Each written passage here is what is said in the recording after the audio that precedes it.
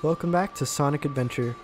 In this part, the level that we're starting with is Ice Cap. Not to be confused with Ice Cap Zone, which was a zone featured in Sonic 3. This is a very different level. Although it does include some of the same, things in it, such as ice being the very obvious thing, and something that we're going to be doing at the end of a level that was at the beginning of the level in Sonic 3 and Knuckles. And right here, I'm trying to abuse physics, as I said before, which is a very fun thing. Well, at least I think it's a fun thing. You might not, but whatever. I'm going to use the spin dash to give me a ton of speed, and then jump to get to this area of the level that basically takes you to the proverbial Act 2. If you didn't do that, you'd have to jump on a bunch of panels, like the ones that we saw previously, where the fairy was like, jump from panel 1 to 2 to 3. And, well, that's a bit more boring than doing my super awesome speedrun pro strats, so I decided to do my pro strats instead. Those icicles there are no big deal, but they're kind of a nuisance. It takes a bit to go around them and then, jump off. But I don't think they fall or anything like that, so you have plenty of time to do so. It looks like these ones do, because the texture on the bottom part looks like it could slide off of the top part. But no, the stalactites stay no matter what you do. At least I think they do. I haven't stood on them long enough. Careful not to fall off. Well, that is very nice advice. These bits actually do fall, and it is a bit difficult to walk on them because it is such a skinny area, and Sonic likes to run around and go crazy fast. Use the panel to jump. It may This even is help guide your way. the 4th time that we've had to do that, and they still feel the need to repeat to us that we have to, press the jump button on the panels. But we're through with that part. Now we're getting into the real fun bit. Even though it's pretty much an area that you can't die in, at least I haven't. I don't think the avalanche outright kills you, but we get to do snowboards. So, in Sonic 3, there was a snowboarding bit at the beginning of the stage, but you really couldn't control it. I think all you could do is jump, and Sonic pretty much did the rest on his own. In this, though, you have full control of Sonic. He's going forward constantly. Well, I guess that's not full control then. But he's moving forward all the time. You can move left or right, try to dodge these icicles. They don't really hurt you. But the best part about it is what I like about Sonic. By which I mean to say that you can try and act all stylish when doing things. So there's these gold ramps that you could jump off of and do special tricks if you jump at the right time. If you're going fast enough, and if you press the jump button pretty much at the end of the ramp, you'll do a cool trick, and it'll give you a ton of extra air, allowing you to get to areas that you probably couldn't get to before. There are some enemies that kind of appear, but those explosions definitely are not going to hit you, so don't mind them. This is a part where you just kind of have fun, You just go fast and enjoy blasting through with Sonic speed. This is probably my favorite bit right here, with the hot air balloons around, adding a little bit of color, and also a couple of consecutive ramps where you're pretty much doing a few tricks in a row. Even though I'm pretty sure I timed those correctly, Sonic only did the method grab. I guess that's what it's called. I don't know, I got that from Kingdom Hearts 2. But now we got another Chaos Emerald, and we're pretty even with Eggman. He has 2, so Chaos probably ate a second one. Yeah, not bad. And now we have 2. Something else that I didn't talk about was the fact that it says level C when I beat a stage. In this game, score doesn't really matter. There isn't any kind of ranking system or anything like that. When it says you've completed a level C mission, that basically means you completed the story version of that mission. There's also level B and level A missions. As an example for Sonic, level B is collect a bunch of rings and get to the goal, and level A is get to the goal under a certain amount of time. Something bugging you? Those can't be done in the, your first time going through the stage. You have to go to the trial mode in order to do that. But now we've met up with Knuckles, and we have his amazing song, Unknown from ME, playing in the background. Too bad it doesn't play during this fight. The character fights in this game are some of the easiest things ever. You can literally spam the A button and you won't lose. And of course we get the memes of Knuckles saying "oh no" as he gets hit. But he knocked the emeralds out of us even though he didn't hit us. And now Eggman has them. For some reason, he tractor beams the emeralds into his, ship thing, his Eggomatic, as I called it before. And then they just suddenly appear in his hands. Sonic team, I need this explained. But now he has 4 emeralds. That also means that Chaos, by extension, has 4 emeralds. And thus, Chaos gets a bit stronger. And Knuckles isn't exactly the brightest character. In terms of previous games, he got tricked by Eggman in Sonic 3. Pretty much, he tried to stop Sonic even though Sonic was the good guy, but he didn't realize that Sonic was the good guy because Eggman told him otherwise. I guess I didn't really go into Tails' backstory either, but we'll get into it during the Tails playthrough, I suppose. He does kind of go into it, but now Chaos is all weird looking. He doesn't even have legs anymore. And we have a boss fight with Chaos 4. We kind of skipped over 1 through 5, but you only fight the even-numbered Chaoses during the campaigns of each character.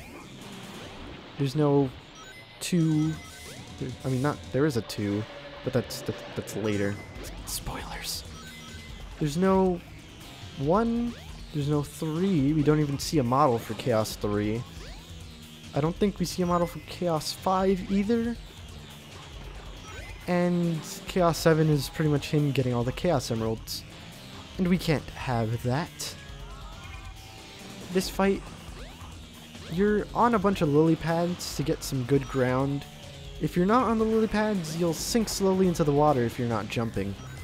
And if you sink far enough, you'll take damage. It's not an instant kill. You won't drown or anything like that. And you can jump off of this water for some reason. There's no sort of sinking to the bottom, which is weird, but whatever. For the sake of the fight, I suppose it makes sense. In terms of gameplay, not actual real-world physics. Even though Sonic has run on water before, he's definitely not gaining enough speed to actually run on this water. Maybe he's just Jesus. Chaos 4 isn't that hard. What he'll try to do is he'll knock down the lily pads that you're standing on.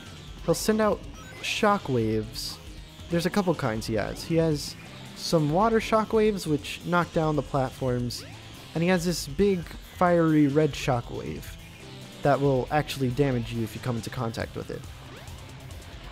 He also has this attack where the Chaos Emeralds kind of fly out of him, and he attacks you in the form of 4 watery spheres.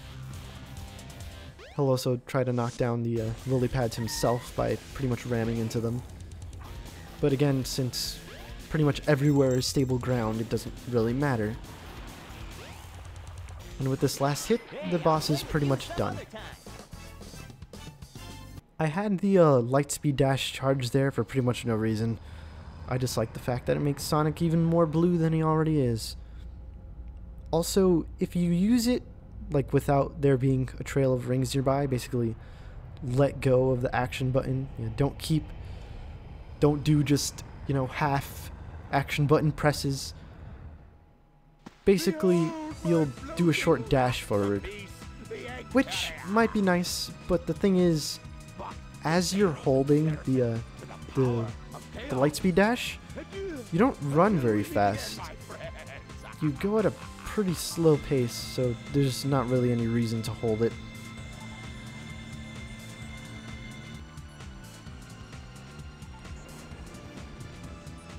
Now that Eggman has left with Chaos 4, we have no choice but to chase him in our plane. This plane being different from the one that Tails took before, the gray one that was a prototype that used a Chaos Emerald. This one is actually Sonic's plane. I'm not sure if he built it or anything. I guess he did because he calls it his plane. It's the Tornado. And now he can play with Knuckles. Thus, we get a trophy. If it would appear. You can also kind of talk to Knuckles here. I think he's like the only character that you can talk to. Well, not the only one, but in terms of characters that you talk to normally, NPCs, they don't have voice acting. If you're talking to a character that you can also play as, they will have voice acting.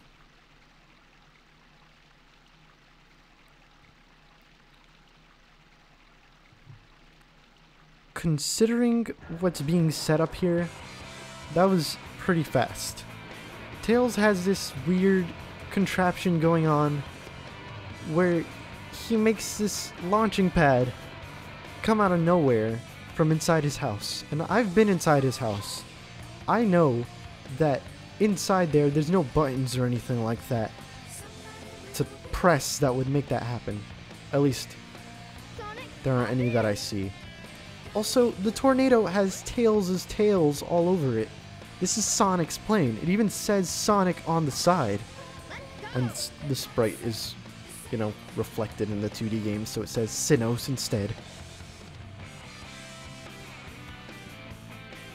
That out of the way though, we're not talking aesthetics anymore. This is Sky Chase, a sub-act, which is short, well not really short, but it essentially means the same thing as minigame, I suppose. In this, you have to shoot down all the enemies that come around. They will try to shoot you. The Tornado does have health. I think it can take 5 hits before it goes down. It's kind of hard to hit enemies, at least I find it is. But it's also hard for enemies to hit you. They're not going to be hitting very often. There's this reticle that appears. I'm not sure how useful it is when it comes to actually shooting things. Like, it appears slightly next to the Tornado. You'd think that the Tornado would shoot straight ahead, but no. The reticle is more so for homing shots. If it goes above an enemy in terms of like layers on the screen, like, I don't know how to explain it, but basically if it goes over an enemy, then there will be a reticle on that enemy and you'll shoot homing lasers at it. It's not really useful, especially when it came to me recording this. Well, that looks like a lot more than 5 hits when it comes to the Tornado. When it came to recording this, using the homing shot wasn't very useful because there's a sound cue that occurs when the homing shot actually targets something. It's this high-pitched noise. You might have heard it before. But the thing is, I'm playing with the sound coming from my capture device, so the sound is very delayed, and I don't know if I'm homed in on anything or not. The mission isn't too hard though.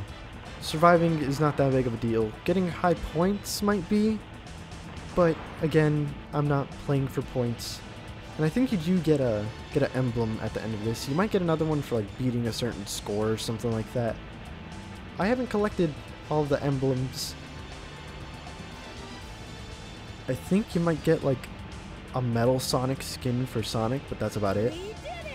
Way to go, Tails! And that's the end of the act, the sub-act. Except for the bit where Eggman kind of shoots this giant mega laser at us and hits our wing. Tails do a barrel roll. Wrong direction. Okay. we're going down. I hit 42% of the enemies. That's pretty abysmal. Although I do have my excuse that I used earlier. Now we're back in Station Square and we have this very bad, very, very bad sound clip playing that honestly makes the scene even more hilarious, because if you saw Sonic falling, he was basically running in place, kind of scuttle jumping like Luigi as he fell, which I find very funny. And this also starts the trend of Sonic, you know, falling into something with his head pretty much buried in the ground. Or falling from the sky in general. That happens in a lot of games. Oh, I wonder if he's okay. Next time, we'll, I guess, go search for Tails.